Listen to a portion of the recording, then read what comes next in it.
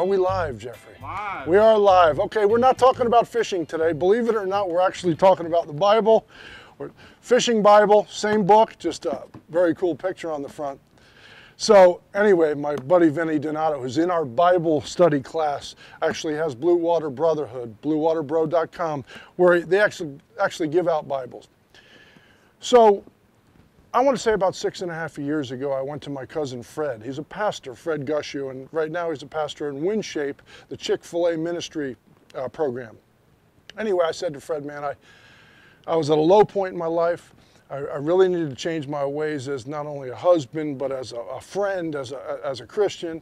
So I went to Fred, and Fred says, man, why don't we just start having Bible study at the store, at the tackle store? And I'm like, yeah, whatever, you know, let's put it out there and see who comes. And if no one comes, it'll be me and you sitting there and we can talk about it. And so I was an altar boy. I was raised Catholic, and I want to say I was an altar boy up until the time I was 14 or 15 years old. So I had familiarity with the stories, the names, but never really anything that stuck with me. It was just stories. You know, until you get maybe later in life where you go through some trials and things in your life, you're looking for something else, and you're seeking out something more than you did when you were a kid. But that's how it worked for me, and so we started this Bible study. Fred would come to the Bible study, and we'd sit in the tackle store, and we started in Peter, fitting because we're fishermen. So we started in Peter, and right off the bat, there's a connection because it's about fishermen. And Jesus and the fishermen and the whole story as it goes on, being fishers of men, and go out and pursue other men and people to join in the kingdom of God. So long story short, we all kind of connected and glued with that Peter. And so what happened was Fred would sit in the front of the room. He would read out of the Bible. We'd read a verse, and then Fred would basically say, what does that mean to you guys? Tell me what you think it means. So we'd all sit there like deer in the headlights, you know, a little nervous about even talking at that point because we weren't educated biblically at all. So we would just start talking, what it meant to us.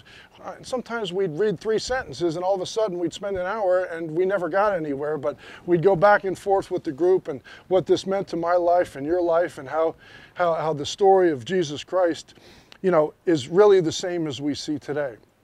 So we kept doing this, and then other pastors would come in. Tony Davis from Calvary Chapel, Fort Lauderdale would come in, and he'd lead the group.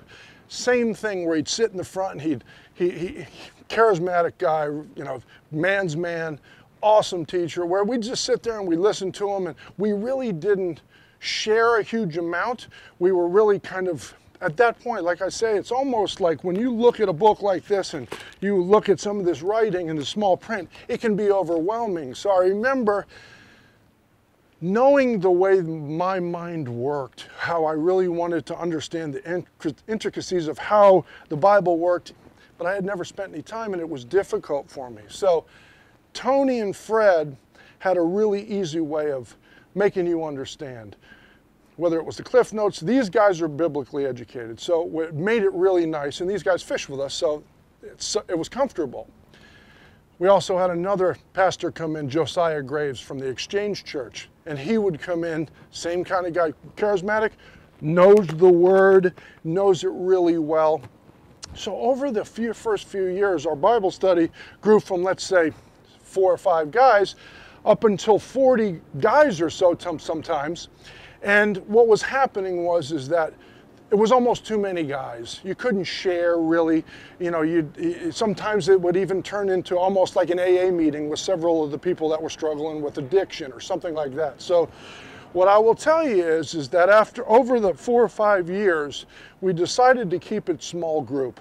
Now, what happened was, in the small group, and we weren't promoting it to bring people in, we needed to dig into the Word. We needed to get in here ourselves and really get to a point where we had an understanding of Scripture. So the last couple of years, we've really dug in. And I gotta tell you, the best years of my life right now, just being immersed in the Word, being able to, you know, do the best I can as a man. I'm a better husband to my wife and my family and my kids, my girls. So here's what's happening. So after the last 2 years, Fred goes away. Tony's got jobs. And so we were forced as a unit, as a group of guys, to basically come to the tackle store and do it ourselves. So now what we're doing, and it's great, and this is what you'll be able to see if you watch, if you choose to watch and click. This is authentic. We come into the tackle store, we sit down, maybe there's 8 of us, maybe there's 6, maybe there's 12, and we read a verse. Right now we're in Acts. We're at the end of Acts where Paul's getting ready to take a ship ride back to Rome and be tried. And it's so interesting because this ship ride it makes me think of when I was on a longline boat years ago going down in the Yucatan Channel. These guys were out at sea for 14 days and they're going through all of these trials, and their faith is, you know, half of the guys are soldiers, some of them are believers, and a lot of them, we don't know what they were. It was a wheat ship. Anyway, really, really cool story, but we're in the story right now in Acts where we fellowship, we talk, amongst each other. Now, sometimes we'll sit with a Bible that has, you know, it's got the actual scripture itself, and then it's got almost the cliff notes here where you can read at the bottom. So what we'll do is we'll sit down, we'll read this, we'll cover this. One guy's allowed to have this, the cheat sheet. So we'll read the Bible, then we'll go around the room, we'll talk about it. What does that mean to you, RJ? Oh, what does that mean to you, Vinny, Donato? And so we'll each give our interpretation of what we heard. Then the guy who's got the study Bible will actually say, hey man, this is what it meant.